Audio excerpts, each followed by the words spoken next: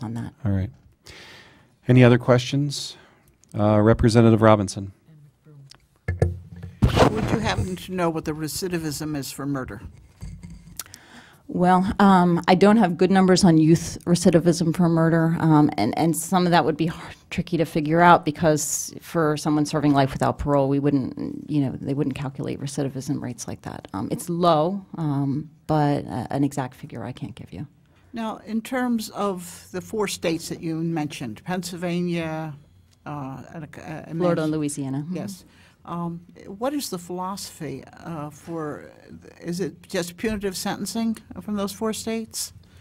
It's really things like in Michigan. So in Michigan, we include 17-year-olds. We include felony murder. So it's a wider net of people who are getting automatically life without parole. Thank you. Thank you, Mr. Chairman. Thank you. Representative McBroom. Thank you, Mr. Chairman. Dr. Thomas. Professor, pardon me. Thank you very much for your testimony. And I guess, we talk about youth and their inabilities and mental development and all that. I'm trying to understand then if that's true, and I don't dispute it, why there's some sort of magical line that gets drawn at 18 years old. Because I know some 25-year-olds. I have a brother who's 40. And so, I understand what we're talking about, okay, with youth and just the impetuous nature, the failure to be, the whole idea that I'm indestructible and, I'm going to win my case, so I'm going to turn down the 15-year second-degree plea deal because, boy, there's no way the jury's going to convict me. I get what we're talking about, but then we set this magical line at 18 years old and say, oh, none of that's existing after you turn 18. So it just seems like we're trying to create some sort of perfect situation here but then we don't bother to create a perfect situation after that. So I'm having trouble trying to apply it to those who are 16 and 17 as well. I just wonder if you might comment on that. So I guess 2 things in response to that. The neuroscientists you talk to basically talk about 2 different things. There's this increase in early youth and sensation seeking, and so you get this sort of like, va-va-voom, I'm going to go out and jump off buildings, kind of, drive your car fast, that kind of idea. And that increases early on in early teens. What doesn't, unfortunately, increase in early teens is your executive functioning. So it's the front of your brain where you're really doing all your control kinds of activities. And so that takes longer to peak. And you're right, I believe it's in the early 20s. So, the 18 is on one hand a sort of guesstimate from the science, but you're right that what it really is it's the Supreme Court saying we have to draw a line somewhere. In so many things in society, we've drawn the line at 18 as the age of maturity, and so we're gonna go with that. Do you believe that there's, when some of these crimes are committed, that that the prosecutors should be keeping them in the juvenile system rather than moving them to the adult system? I'm sure that, there are examples of prosecutors that are for 14, 15, and 16-year-olds occasionally either keeping it within the juvenile system or more likely offering those favorable plea deals that, these young people may or may not take. And so I think that, the prosecutors are trying to, distinguish. Unfortunately, once they're filed and the case goes to court, there's no ability to distinguish, even if it's a case where we all might look at it and think that's someone who's much less culpable. The judge doesn't have any discretion at that point? That's correct. Okay. Thank you, Mr. Chairman. Thank you. Representative Kesto. Thank you, Mr. Chair, and thank you, Professor Thomas. The Supreme Court in Miller v. Alabama could have categorically indicated that this is retroactive. They did not, right? The court didn't speak directly to retroactivity, so I guess I might quibble with that. They said it's prospective only. They didn't say. They were silent. They were silent on that question. There are a couple things. There was a question in regards to Mr. Miller. There was actually a companion young person, Contrell Jackson, whose case was litigated and decided at the same time as Mr. Miller's case. Unlike Mr. Miller, and this is a little weedy, so I apologize, his case was not on direct appeal. His was one of these sort of collateral Teague cases where his case had already been gone through the system a few times. And the court applied its holding to Mr. Jackson. So to a non-direct appeal, to a Teague case, whatever you want to call it, Mr. Jackson went back to Arkansas and is going to receive the benefit of the decision in the U.S. Supreme Court. They did apply it in a specific case to someone on collateral appeal. My question would be, in other cases where the court was silent on retroactivity, what have we seen with those cases? And the reason I ask you, you sound very well versed in case history from the U.S. Supreme Court. So that's my question. So, for example, the other cases I mentioned where there's a categorical ban on a punishment, Roper versus Simmons, there's a previous case banning the death penalty for persons with intellectual disability, what used to be called mental retardation. Those opinions in the text of the opinion don't specifically speak to the question of retroactivity. Those cases were, however, applied retroactivity. They were seen to be substantive decisions which changed the punishments that were available. Were they applied retroactively throughout all the states? That's correct. Thank you. I had a question for you as well. When the Attorney General testified earlier this morning, he raised the issue about the Supreme Court's silence on retroactivity. And in Michigan right now, I've got two lower court federal decisions, and a Court of Appeals decision, and who knows what else might be coming out in the next 6 months to a year. Wouldn't you agree with the Attorney General's position that we should all wait on the issue of retroactivity until this gets taken up again or possibly clarified by the U.S. Supreme Court? I really think this body should do what it believes to be correct. So this body is not bound by the Michigan Supreme Court's decision on retroactivity. This body can do what it wants in terms of applying the Miller versus Alabama decision. So even if the Michigan Supreme Court were to decide that Miller isn't retroactive, that doesn't bind what the legislature can do.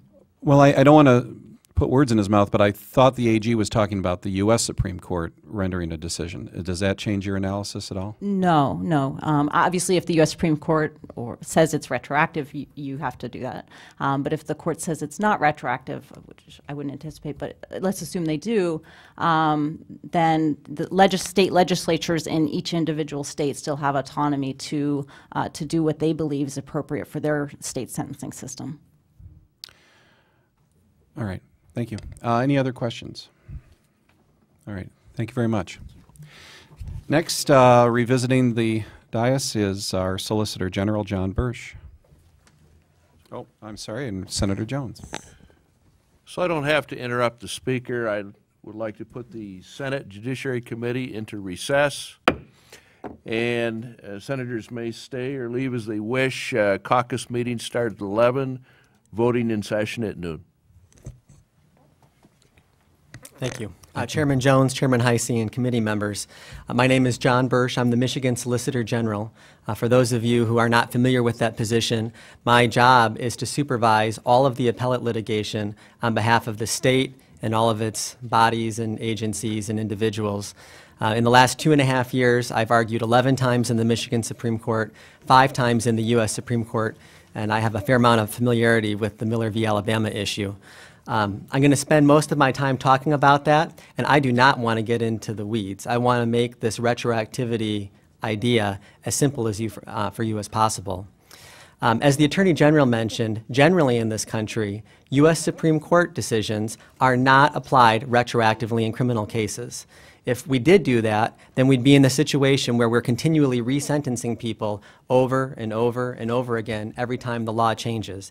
That is contrary to the interest that we all have in the finality of judgments, and in particular respecting state court judgments.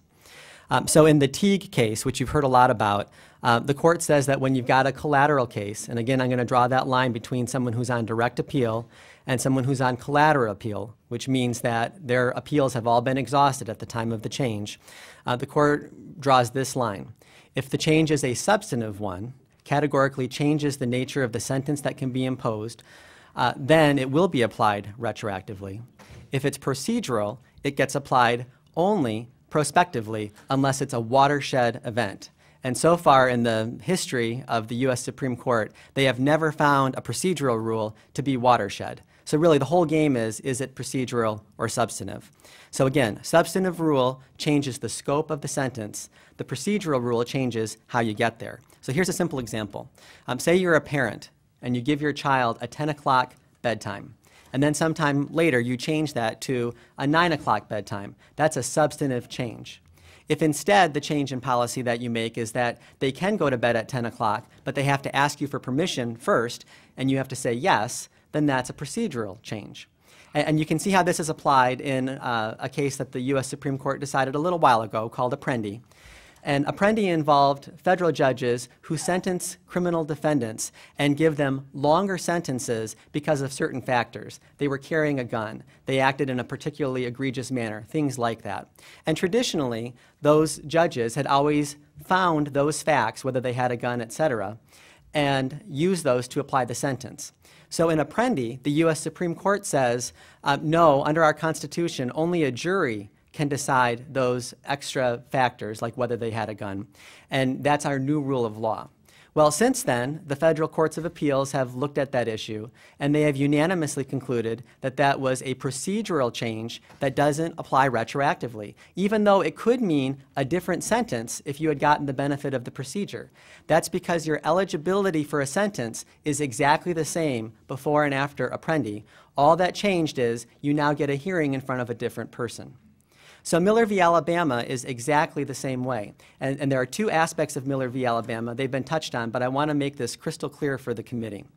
The primary argument in Miller v. Alabama is that life without parole sentences for teenage murderers were on their face unconstitutional in all circumstances. And 9-0, the U.S. Supreme Court unanimously did not adopt that argument.